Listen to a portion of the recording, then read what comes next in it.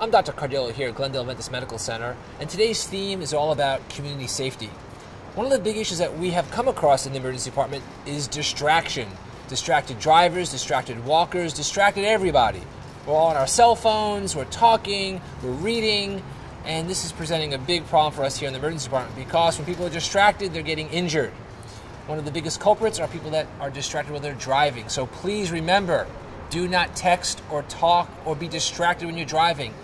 That does not only include cell phones. Do not eat when you're driving. Do not pick up newspapers. Do not put on lipstick. Anything that can distract you from your task at hand, which is driving to ensure your safety and the safety of others.